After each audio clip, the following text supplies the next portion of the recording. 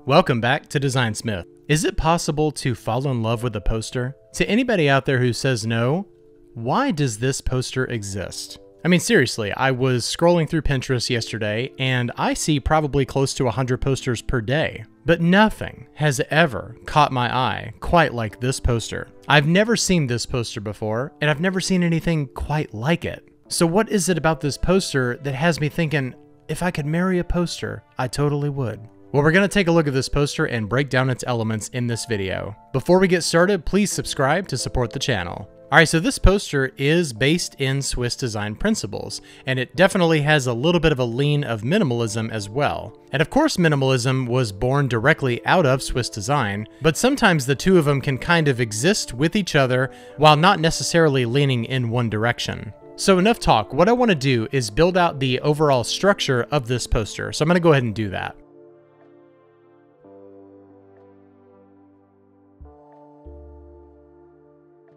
Okay, so here is the overall structure of this poster in relation to the shapes, and I noticed a few interesting things. The first is that this square right here is not a square, it's a rectangle. I mean, look at the size over here, 6.8 by 6.0. And that's crazy because when you first look at this, you just automatically assume that it's a perfect square. Now, I would be very interested to see the original grid that went into this, but what I have is a JPEG, and that JPEG is the result of all kinds of different saves and everything. You never know what the original grid actually looked like. So I really have no way of knowing what the original structure was. This circle right here, my best guess is that it is a perfect circle, and it's very close to 4.75. This poster could have been scaled down, scaled up, we have no idea what the original sizing was either. And another interesting thing is that these two rectangles down here are not the same size. And probably the most interesting thing to me is this outer square, or really it's a rectangle. So 7.8 by 7.5 or 7.6 if you want to round up. But then when you get into the inner shapes, these are both squares. So I think that one thing that we've learned so far from this poster is that not every single shape needs to be perfect. In fact, when you have imbalance in a poster, it actually creates further interest. So it's very interesting to me the way this poster was laid out. Even though it is very, very simple, it has some complex geometry going on. And we haven't even started talking about the color palette yet. All right, so next up, I want to build the structure out for the type sizes here. And I really want to do an analysis on this because I think it's very interesting.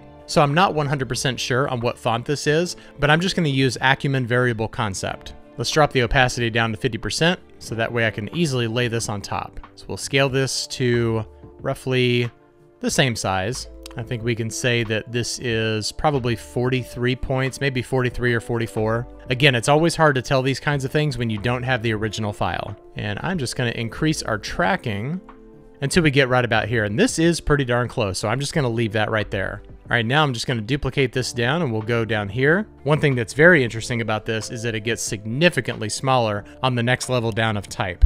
So let's see what size this actually is here. So it's roughly about 24 points. I'm just going to bring this exactly to 24. And now let's duplicate this down here again. And I believe that says 1110. So I'm guessing this is October 11th because the next number over looks like a 12. Now let's lay this on top of here and we will scale this down to about right there. We need to look at where the actual baseline sits. So it's about right there. So we'll just say 12 points and then we'll just give this a couple of spaces here. All right, now we can select this and just copy this over here. All right, so we've got our type laid down. Now let's take a look at the relationship between the sizes of the type.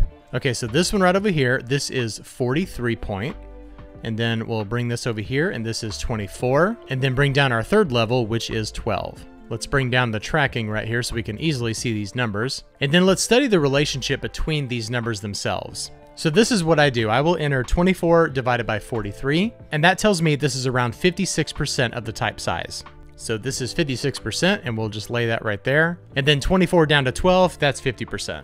So if you were going to be laying out a poster that's similar to this, you have to figure out what your base size is. And really figuring out what your base size is, it really is kind of up to you. The subject matter also plays a big role in this. Just looking at the overall structure and design of this poster, I could tell before I even read it that it was Taiko. If you're at all familiar with Taiko, he's an amazing musician, and he uses excellent design to accompany his music. And if Taiko was twice the size, it wouldn't have nearly as much impact as it does. The fact that the base type starts out so small is just one of the many things that makes this poster so interesting. And while yes, you can take measurements of the overall width of the poster and the height of the poster and figure out some kind of a percentage there, it's usually best to plan out a grid of some type and then set your base font size based on that. And I'll actually make a video on that very soon. So I would say in general, if you're going to have 3 different type sizes here, this is a pretty good formula to work with. However, that 56% may be a little bit arbitrary, so I would say probably bring it down to 55% or maybe even up to 60.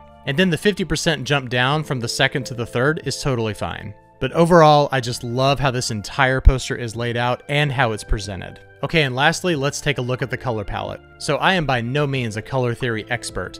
However, one thing I will say is that these colors grabbed me instantly.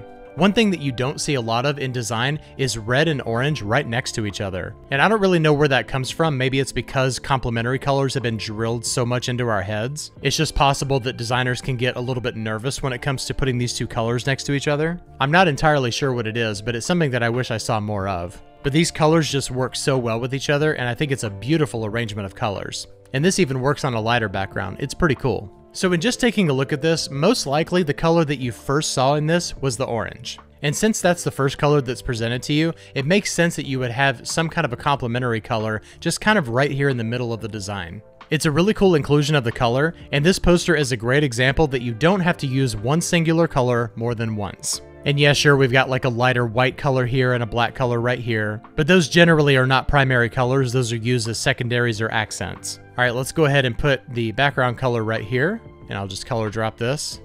And now we'll go in here and set this probably to the same color as this. All right, so here's the overall structure of the poster. Now let's copy it and bring it into Photoshop and add the effects. Okay, we have it here in Photoshop, but I want to go back here into Illustrator and take a look at the effect that we've got here. At first when I saw this, I thought it was kind of a grainy effect, but it looks more like a paper effect. So I grabbed a paper texture right here that's kind of in between. It's like a good mixture of paper and grain. So we're going to overlay this on our poster here. And it is looking a little harsh, so we're going to go to Filter, Blur, and Gaussian Blur. And I'm only going to blur this maybe 1 or 2 pixels at the most. 2 pixels works just fine. And now we'll go through our blending modes until we find something that we like. Color burn is interesting, and it is making those colors more saturated, so I do like that. Okay, after going through everything, I think that Divide is probably going to be the closest that we've got, although the effect is a little bit too harsh. So all we have to do is drop the opacity down to about 50% or so, and that looks good. So here is the recreated Tycho poster that I fell in love with yesterday. This is just a beautiful design. I love the relationship between the type sizes, the use of white space, and the gorgeous color palette. I don't remember the last time a poster caught my eye quite like this one did. Of course, I could be really overthinking this and just being weird, but that's to be expected anyway. So yes, I'm totally going to glaze on this poster, and I don't care who knows it. I hope this video was informative or maybe even entertaining to you. If it was, please give it a like and subscribe to support the channel. Thank you so much for watching, and I'll see you next time. Bye-bye.